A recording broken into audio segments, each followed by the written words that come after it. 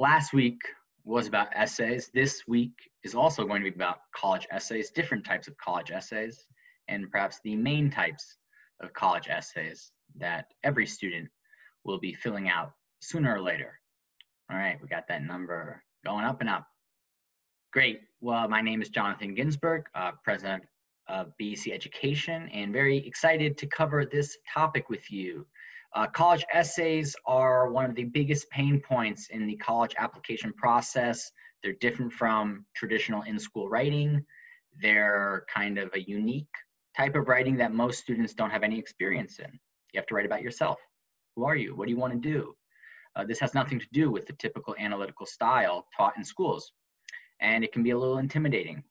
And so we're gonna spend a lot of time on this topic, and appreciate everybody taking the time to listen in, and hopefully it's useful for all of you. All right, great. Well, let's just hop right into it. And before talking about the essay specifically, just want to, of course, let everybody know who is BEEC and a little bit about BEEC Education. Although you could say we do the typical college consulting, tutoring, test prep, these things are associated with traditional education consulting, but we also like to emphasize our education philosophy, the idea that college is simply a tool, simply a stage in your life for your future, and it's our goal to help you plan for that future. So what kind of person are you trying to become? What kind of problems are you trying to solve? And therefore, what sort of career path suits you? And if we keep that as our goal, then suddenly the plan we provide for students can be a lot more meaningful. It can be more impactful and more beneficial for college as you become the kind of students that colleges want. So in addition to our yearly mentor consulting service, which we have for middle school students, high school students, college students, and besides our application consulting service for those applying to high school, those applying to undergraduate, those applying to graduate schools, it's also very, very important that we provide opportunities for students. If we're career oriented, we need to let students have hands-on experience doing the thing that may be their future career. So whether that means tapping into our network of partner companies for internships or professors for research, we are proud to provide real-world projects and opportunities for our students to learn and ways they can apply their skills. Of course, if you want to learn more, please contact us, email us, call us, add us on WeChat. If you're already in the group, great. If you're not in the group, you can join the group. And we have, of course, our Facebook account. We have a YouTube channel if you want to see past videos. So lots of ways to get in touch if you do want to speak to an education consultant here at BEC. All right, and of course, it's a special year, so it would be a little bit remiss not to say why this year is special and just talk about essays. Last week, we did talk about UCs, but in general, what's been the trend or new news as it pertains to university admissions in the age of COVID-19. That seems to be the phrase everybody's using, in the age of COVID-19. Well, what's changed? One is a lot of schools have gone test optional. We're gonna have a slide next, which illustrates whether you should take that seriously or not. But schools are test optional, meaning you don't need to submit an SAT or ACT, unlike years past where you did need to. And also there is this concern about, is it going to get harder or easier? There's theories on both sides. Oh, is it this year going to be harder or easier because of COVID? Now, overall, we're going to put out the data and you can make your assessment, but essentially there's going to be a big drop. There is a certain drop expected in domestic enrollment in colleges, but especially strong in international students. International students represent 5.5% of all students in US colleges. That is a much higher percentage at top colleges, more like 10%. It's not that top colleges have fewer, they actually have more international students. So America has 2,000 institutions of higher education. So 5.5 is actually on the low side if you're looking at the top 100, top 50 institutions, which are, all of our students are looking at. I'll give you one example. University of Arizona is predicting a worst case drop, 80% in new international applicants. I think that's a little high. That's a worst case scenario that they actually wrote out. So that's a huge difference. They expect 30% of existing international students to maybe not come back. Big revenue losses for them. If you look at the trend more broadly, the consensus seems to be around 25% drop expected. So if that's a school with 10% of their students are international, you're dropping 25%. we're looking at 2.5% total, right? I think my math is correct here, but that's very significant. 2.5% is huge. Now, then you look at what people are saying. Well, what about the gap year students, the students that don't want to attend this year because of COVID, but will attend next year? So they should be filling up spots for next year. And that's true. But we've spoken to some different enrollment officers, and they're seeing this at really about 1 to 2% of incoming freshmen. So it's not so significant. The majority of students are still just going to attend university as originally planned. So these numbers in some ways almost canceled themselves out. The 2.5% drop in applications with the extra 2% students waiting. But in the end, we believe that certain universities are just going to stay hard to the extent they could change very little. Harvard's going to stay hard. It's really difficult to get into Harvard, right? That's fine.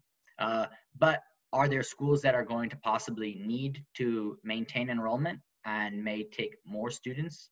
And especially if you're not applying for financial aid, yes. If you're even a strong liberal arts college like Bates, I don't mean to pick on Bates, but it will probably be a little bit easier. So you have to be aware of schools' financial situation, and that can actually impact a little bit more into their decision-making process than normal. There are the need-blind schools, very few. In reality, of course, it goes generally in as part of the discussion of, what does this student cost us? So we do foresee that especially smaller liberal arts colleges are going to perhaps be a little bit easier than in the past. Of course, this also means with all the changes happening at school, that essays will matter more than ever. So maybe you're not submitting tests. So how do they judge how good you are? Potentially you have limited extracurricular involvement, as in maybe you couldn't do typical clubs, etc. So then how do you show more about yourself through the essays? And lastly, you're going to just have a limited transcript. It's very possible that last semester you didn't get grades. A lot of our students didn't get grades last semester. It's just pass, no pass. So this underscores the importance of the essays. Okay, I see a good question. Melody, sorry, I don't know if you want me to say your name, but says subject tests, are they going to matter as much? And do you think they'll be canceled as well because of COVID? Now, those are in an area where if you cannot do them, we would say don't worry too much. Subject tests were getting phased out. There were almost no schools that had still required subject tests. In fact, some schools had actively said do not send them in, but there are certain, even at the UCs, if you go into certain majors at certain schools, they still recommend you to do subject tests. So it's not to say the subjects matter or not. If you have the access to do it and you can do well, they definitely matter. It's just that if you do not have the access, then it's okay if you don't submit it. I'm going to show a policy on the next slide, which maybe illustrates that point. Of course, if anyone else has questions, please ask them into the chat, into the Q&A. The questions are always great, so appreciate it. So this is Cornell's policy. This is the first year Cornell's ever gone test optional.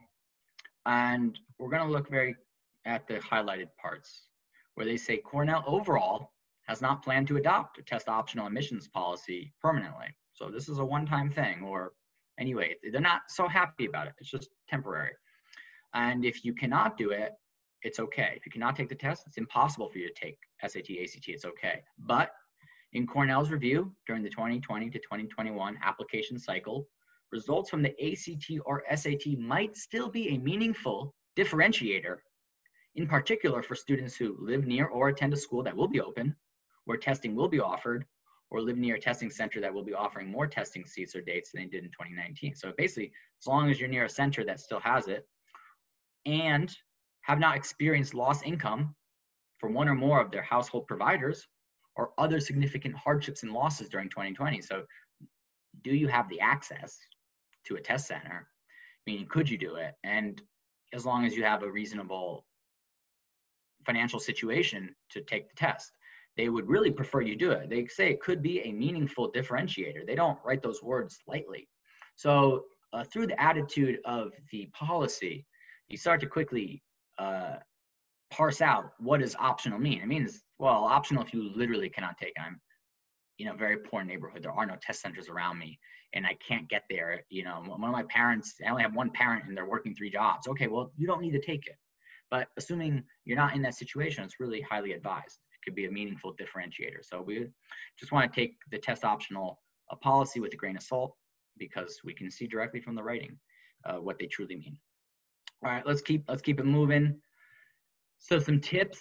What you can do is we say students really need to be proactive or working with a lot of students, and the idea being that your guidance counselor is going to still submit information about you. You know, connect with that counselor, even if you can't go to school, somehow connect with them. Make sure to stay current, show interest, that you care about this college admissions process.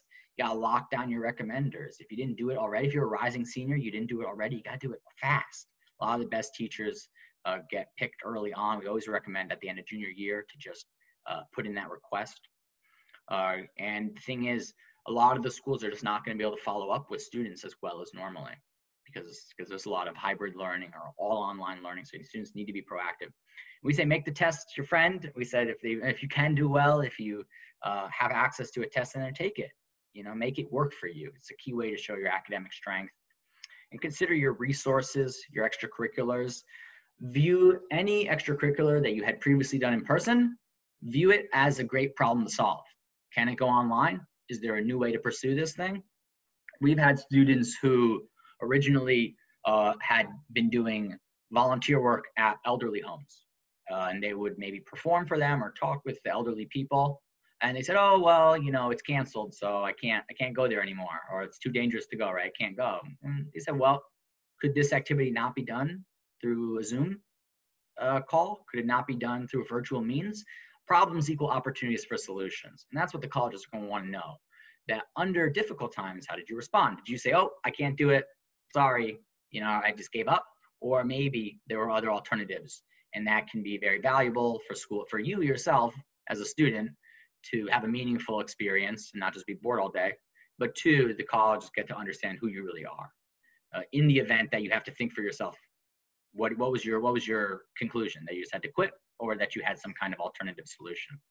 And then, of course, focus a lot of attention on your essays, because they are going to speak to who you are, and that is going to be a huge differentiating factor in admissions. It always is this year, perhaps even more so than normal. All right, so we're going to go over college essay types.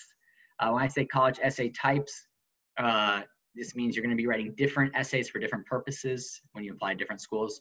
So the main one is the Common Application Personal Statement. It's used by all schools, except the UCs have their own system that we talked about last week. The eight topics, you choose 4 of them. And then a couple of schools are still resistant to Common App, as in they use the Coalition application. Coalition is one we won't get into too much, because almost all schools on Coalition are also on Common App. So it makes no sense to have both unless you are applying to these schools that only use Coalition. The Coalition exclusive schools are University of Washington, which sadly is a very popular school, not because the University of Washington is bad, it's a great school, but just because it requires a totally separate application to submit. And Virginia Tech also is Coalition exclusive. So the Coalition, they have a very similar application essay to Common App. A word length is a little bit different, but we're going to focus on Common App, which is 1 essay.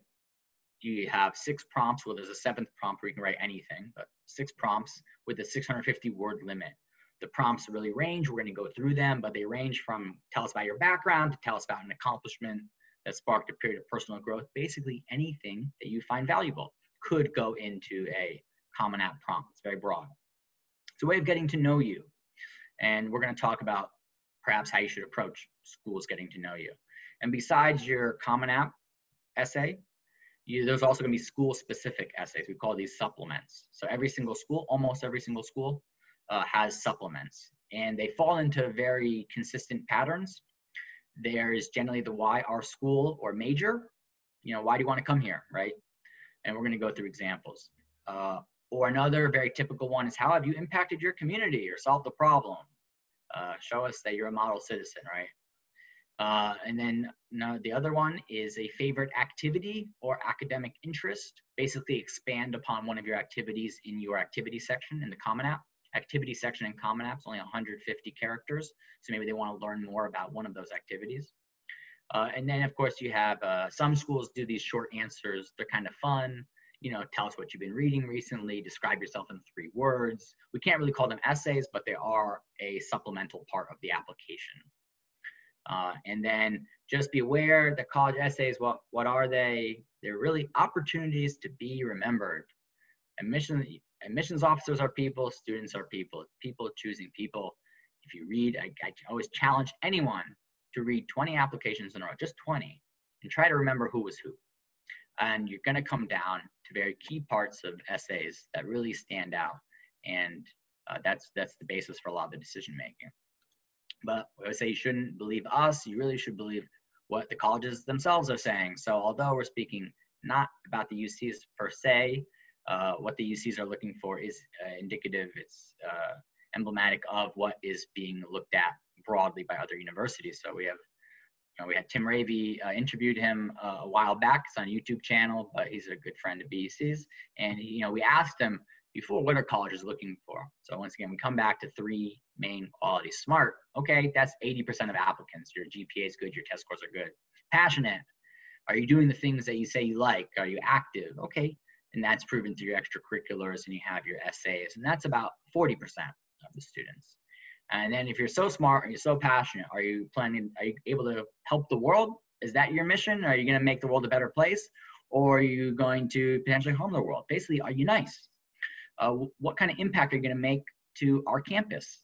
And realistically, once again, people choosing people, you want someone who's going to make your campus a better place. Someone who you see, oh, wow, I would love to have a coffee with this person. Oh, this person is going to light up the room. They're going to start clubs. They're going to be active. They're going to be, productive in discussions. So this personal quality of being nice, being likable is oftentimes never discussed in academic performance or high school aptitude. And there's no metric for it. And it can be very, very easily forgotten in the college essay process, which is meant to be a very human process, but oftentimes becomes a regurgitation of activities and performance and achievement, which is very far from what it should be. Otherwise, they already know your achievement or performance from everything else. Otherwise, they wouldn't ask the questions. They wouldn't they don't want to put you through more things to do. It's not for their benefit to have to read more materials from you. So you got to think about what are they really trying to achieve. Let's keep going. So I'm going to start with one student and show one example of a Common App essay. We have others too, but it encompasses the idea that as you're approaching your applications, you have to think of, who am I presenting? I'm a very complex person. I go many different directions, but I don't have 10 essays to work with. I only have a set number of input. And what do I want the output to be? If somebody takes in all the input, they kind of have the different pieces of the puzzle, then what kind of picture have I created? So we're going to go through a student where our theme for the student, we thought these were important qualities we wanted to share, was creative and compassionate. This person, if we have any people watching in Berkeley, they may know this person. I don't know, Alice Waters. She's kind of famous in the organic food movement, has a big restaurant, Chez Panisse. The idea is she was someone who was very creative with her cooking, but also very compassionate. Once again, really brought the organic movement for food to the forefront and connected it to fine dining, and so has that compassion and caring about the environment and the health of others. So we thought, okay, this is a nice image, and how can we kind of create this image for our student? So, and right before we jump in, just always think this is important. We said it last week, but a lot of new people on today. Just a good quote by Maya Angelou. I've learned that people will forget what you did. So people will forget what you said. People will forget what you did, but people will never forget how you made them feel. So the essays are all about the feeling, and we're going to get into that. So which Common App prompt should this student choose? There's many, right? You could think about this all day. Wow, do I choose this one, that one? Reflect on time you question a challenge or a belief. Describe a problem you solved. Discuss an accomplishment that sparked a period of personal growth. You'll quickly realize anything can be discussed. So from our perspective, don't take too much time to read them. Reverse engineer it. If anything can work, what do you want to show? Consider your strategy. and then choose your prompt accordingly after writing. This is not advisable for anything but the Common App. Normally, the prompt matters a lot. You must read every word of the prompt and make sure you answer it. Otherwise, you're doing it wrong. In this case, we believe the prompts are so broad, it doesn't help you to kind of box yourself into a certain prompt. It's better to write the best story you can that you believe presents the qualities that you're looking to share with the admissions officer, and then it will naturally fall into a prompt. Okay, so we're going to run through this essay. You can read along with me. I'm going to read it aloud.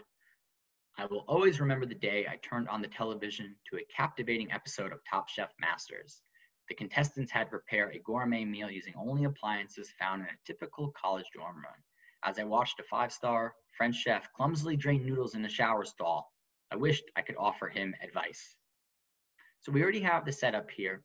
The student seems to be interested in cooking, and they're doing something difficult. They're operating in a college dorm, these fancy chefs, right? And she would like to help. So, okay, what does she know that these people don't know? My high school experience began in a boarding school in Connecticut, a world away from my home in Beijing. My main concern besides academics was dinner. Back home, I loved eating as a communal and comforting experience, but there was nothing comforting about the tasteless steamed vegetables and lukewarm chicken at my new dining hall. Students just stuffed their faces, voiced displeasure with the food, and left. Besides the cafeteria, there was an expensive and unappetizing Chinese food express. While my friends ordered from the Chinese restaurant, I realized the dorm was equipped with a microwave. I researched recipes and became a big success by making noodle soup, chicken wings, and garlic seafood. Admittedly, finding the right time and power setting to properly cook fish took a few unsuccessful tries. Not only did these meals satisfy my stomach, but my wallet was happy too. The smell of garlic seafood caused a flood of students, and before long, Cindy specials were a hit for dinner. Friends bonded over the food and would have great discussions. So we set up this scene where the student, is first empathizing or even sympathizing with these fancy chefs who are trying to operate in a college dorm. And she has this experience cooking in a dorm. But what really brought her to begin cooking, and we're not done with the essay just yet. There's a second page. What brought her to begin cooking first was missing home, which is fine. Two, recognizing that there was a problem at her school, right? People were unhappy with the food, and realizing maybe there was something she could do. She could bring a little bit of home to the school, and then it builds up so that suddenly she's built a whole network of people who are excited for this food. She's built community around cooking. So it's more than just a hobby. It's really kind of nourishing people, making people happy. And this is kind of how she's approached what otherwise you could say is a very banal, mundane thing. Make some food, who cares? But this is quite important for her. And let's continue reading on. Over time, I began to wonder just how much fun cooking could be with proper accessories, actual burners and an oven. So during a spring break, I went to the Culinary Institute of America for a first-hand learning experience. Didn't take long to realize I had more familiarity with the kitchen than my teammates. Bonnie could barely boil water and cook noodles without causing a fire. Tim was too scared to handle a knife for fear of cutting his fingers. My initial instinct was to get them out of the way, but the teachers insisted on group participation. I say this is well done. I say it's well done. We can say we think it's good. Why? Because she's made a transition into how she's deepened her interest, and she has a bit of self-awareness in that her initial instinct was that these people are bad. I don't want to deal with them. But then she said, well, my teachers, told me that we insisted on group participation. So she doesn't just end it with they're bad and then luckily I came in and fixed it. No, they said, well, I realized I shouldn't have that initial instinct. I was maybe not the right way, but my teachers, insist on group participation. So, okay, so then what should she do? That means she needs to help people, not just take over. I pulled Tim aside and demonstrated a safe method of slicing pasta for different types of noodles. I showed Bonnie how to stir noodles in boiling water and the value of timing. By the end of my time at the Culinary Institute, my team had won a school competition with our banana-style noodle with salad. Put Tim in charge of creating the pasta, while Bonnie was directed to slice the mushrooms and carrots for the salad. I was most proud when Tim and Bonnie received high praise from the teachers for their completed tasks. We celebrated over generous portions of the delicious pasta. To this day, we share stories of recipes and friendship.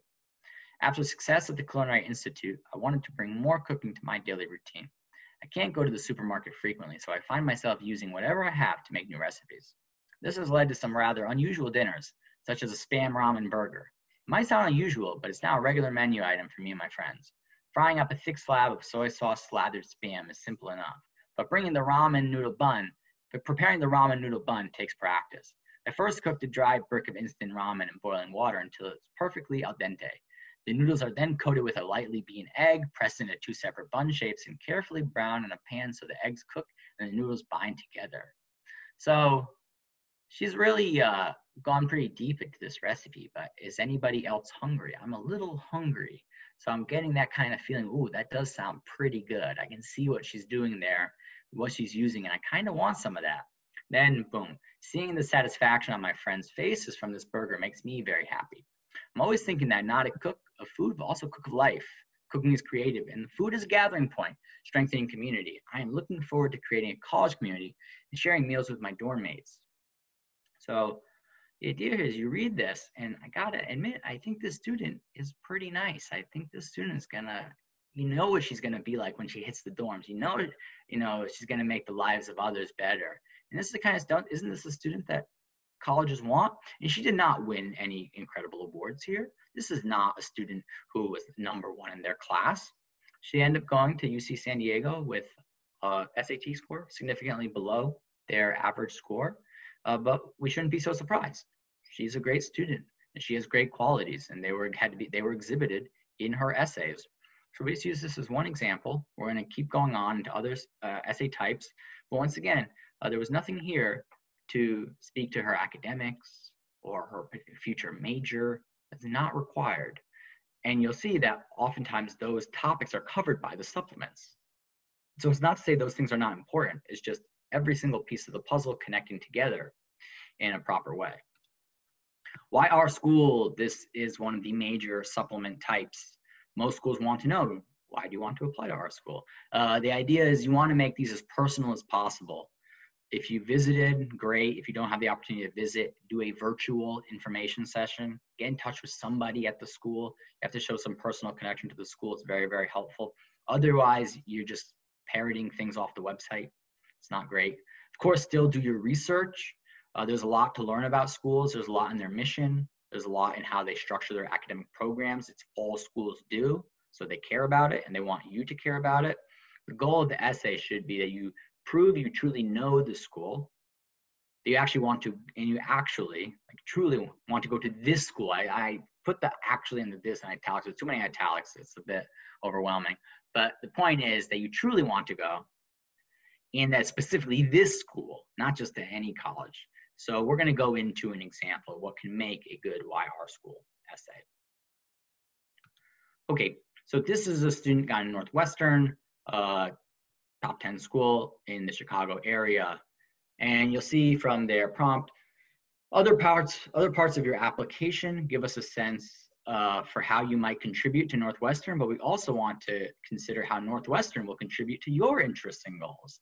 In 300 words or less, please help us understand what aspects of Northwestern appeal most to you and how you'll make use of specific resources and opportunities here. So why do we need you? What are you gonna bring to us? How are you gonna leverage what we have?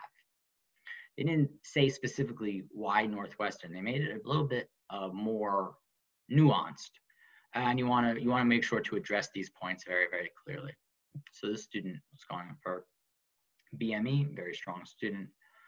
What appeals most to me about Northwestern is that it houses some of the world's top scholars and innovators in Evanston who are accessible and willing to work with undergraduates on research projects. Once again, this is just 300 words. You got to get right down to the point. This is not a time to tell about your life story, but you do need to give details about why you want this thing and perhaps some information about your past. So after my summer 2019 internship at Rutgers University Materials Science and Engineering Department, where I designed and implemented a procedure to test the effect of varying gecko toe pad surface chemistry on the effectiveness of the self-cleaning of its feet, I am seeking a school that is committed to undergraduate research. Okay, so this is why research matters. I've done it and I want to do more of it. Okay, keep going. I know I will be fully supported at Northwestern, the Office of Undergraduate Research, and its available resources such as the academic year and summer undergraduate research grants. When I visited Evanston, I was struck by Northwestern's proximity to Chicago and its connections to Chicago-based businesses. As a future biomedical engineering BME student interested in research opportunities, I Felt I liked that McCormick School works collaboratively with peers at area hospitals and the Feinberg School of Medicine, and that I could work towards an MS degree in BME even as an undergraduate. So we have a lot of research into the school that Northwestern not only does research on undergraduate level, but also there's a linkage to career interests and just the fact that a student learned a lot of this while on a trip there. The McCormick School of Engineering's emphasis on producing a whole brain engineers yields versatile and prepared engineers. Particularly appeals to me since I've consistently pursued and enjoy right-brained activities such as art and piano along with my math and science pursuits. One of the goals I have for my undergraduate engineering education is to develop skills such as collaboration and leadership that complement the knowledge I obtained through a classroom environment. And McCormick's whole brain engineering will enable me to do that. McCormick's Engineering First curriculum provides an innovative foundation for my freshman year education focused on hands-on work and well-rounded thinking. It is exciting to know that I have opportunities in undergraduate research during my first year and can engineer early with real engineers, in quotes.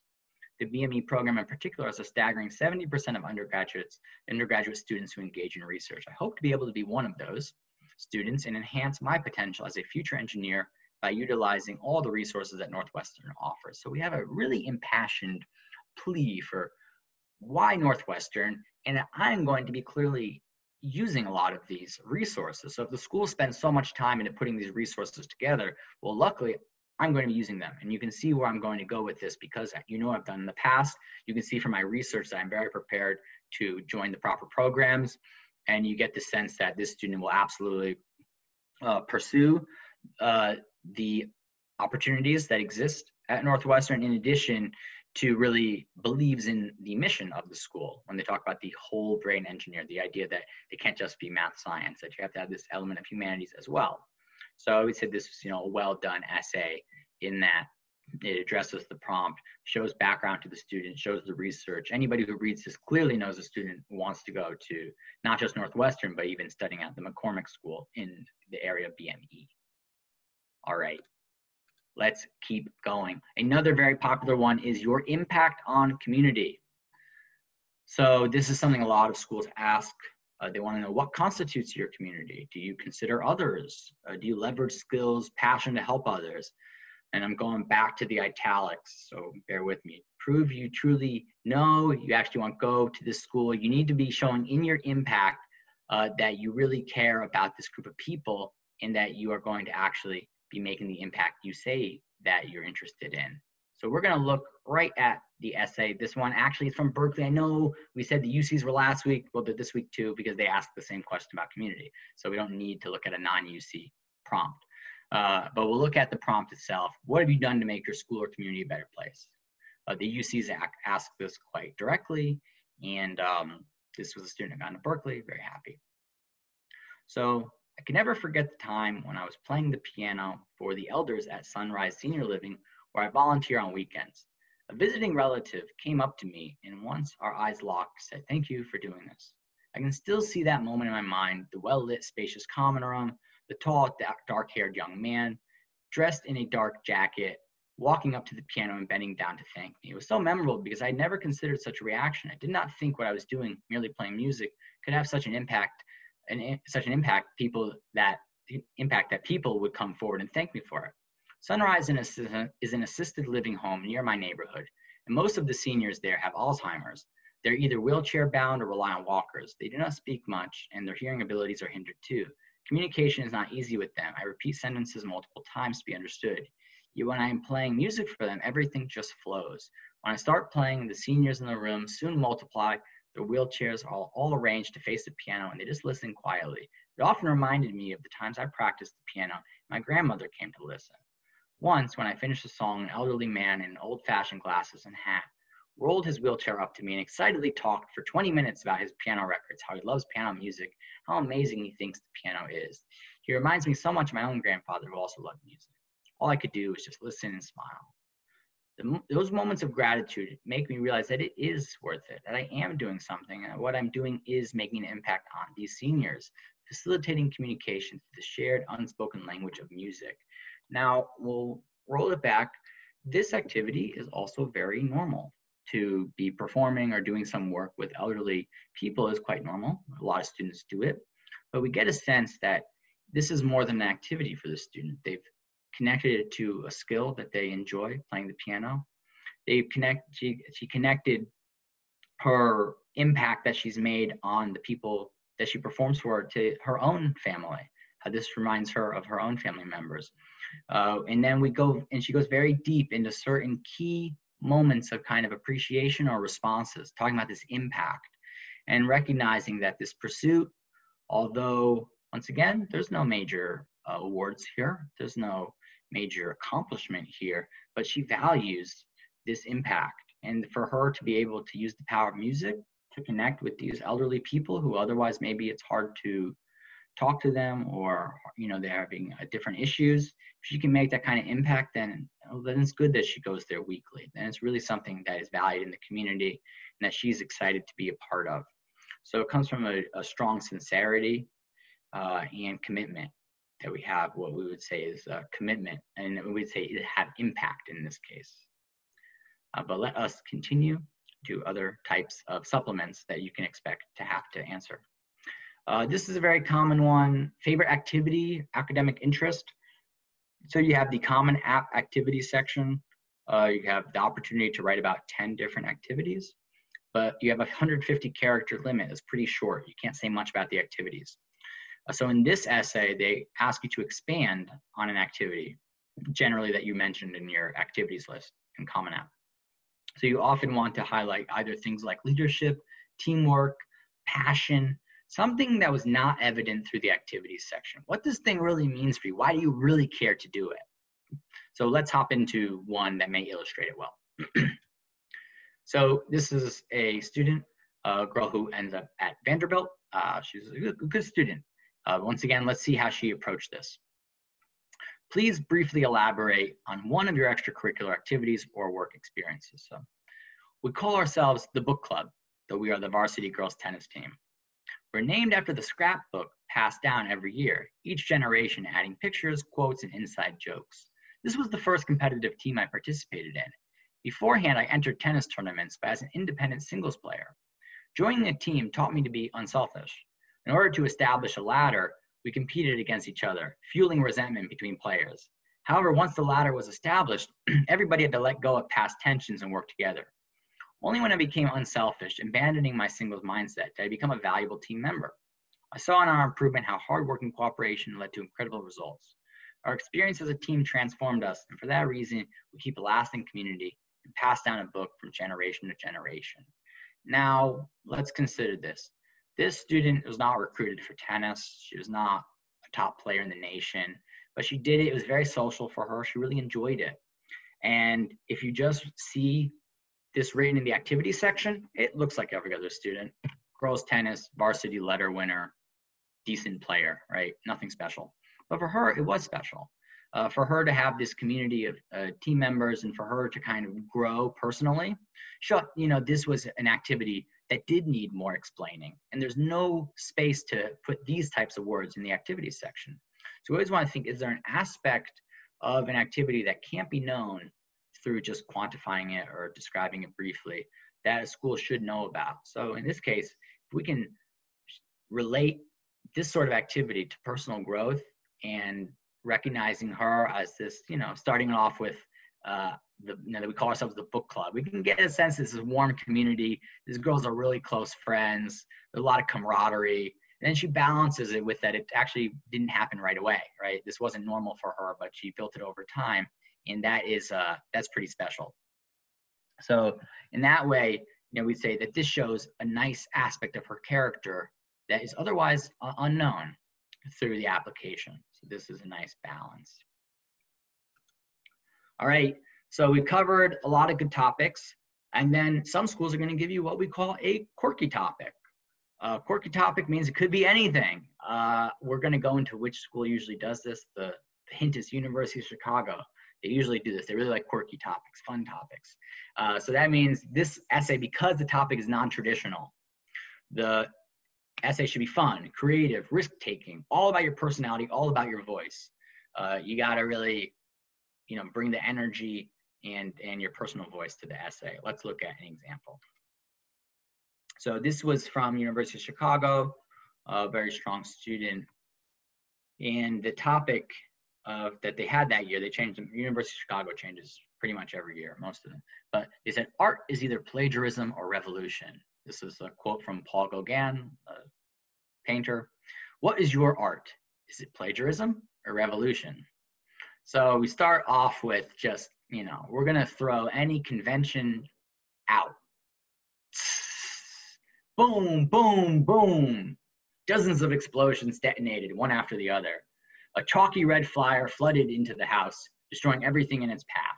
The inferno quickly spread into my room, devouring large chests full of valuable diamonds and gold. I jolted out of my bed.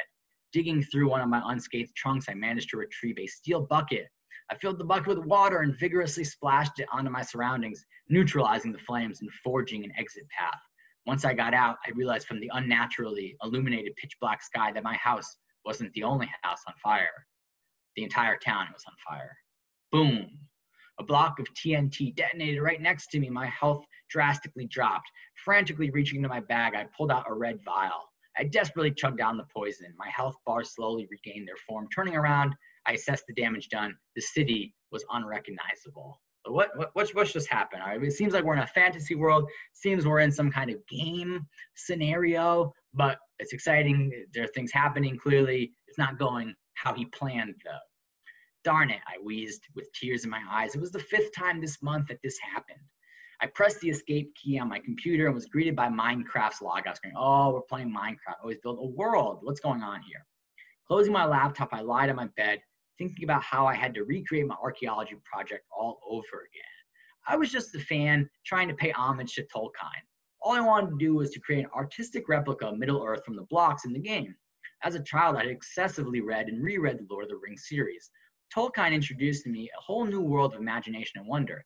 Why couldn't the players destroying my buildings appreciate Middle-earth's magic as I had? So we get that he's working on a project. This is his form of creativity. This is his art.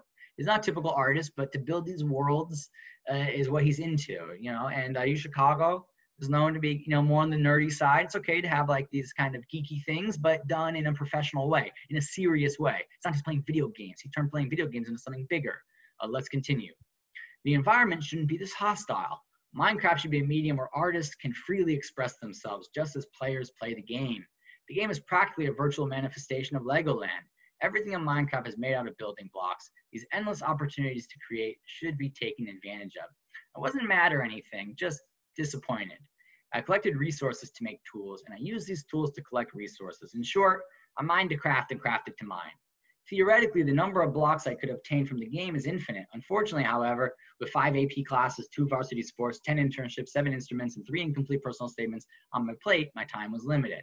I had to go through extremely long lengths to plan out what I need, figuring out which blocks were essential to crafting Middle-earth, but I wasted my time again. So you get this sense that, he puts a lot of time into this craft, really cares, and for him to be upset and kind of disappointed and sad that it's not working out, it shows a lot of sincerity. We kind of have this sympathy. It's kind of a silly thing, but we do want it to work out for him. We get that what he wants is this good thing. He celebrates the creativity, celebrates the endless possibilities, and really all he bemoans is that he doesn't have enough time to do it because he's so swamped with trying to be an achiever in high school. And obviously, he's not truly doing 10 instruments. He's not truly doing 7 instruments. Sorry, 10 internships and 7 instruments. But as a high school student, you're expected to be, this kind of superhuman, right? So he's doing his best. Let's continue reading. The griefers, or the destructive players, on the other hand, only had to figure out one thing: when to strike. They found pleasure in causing destruction and pain.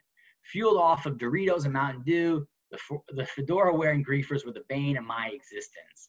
I was tired of submitting to the tyranny of the griefers. I had to figure out how to beat them myself. It was time for a revolution. So is this art plagiarism revolution? We're a revolution. Okay, keep going. I hit the library and started borrowing books about economics.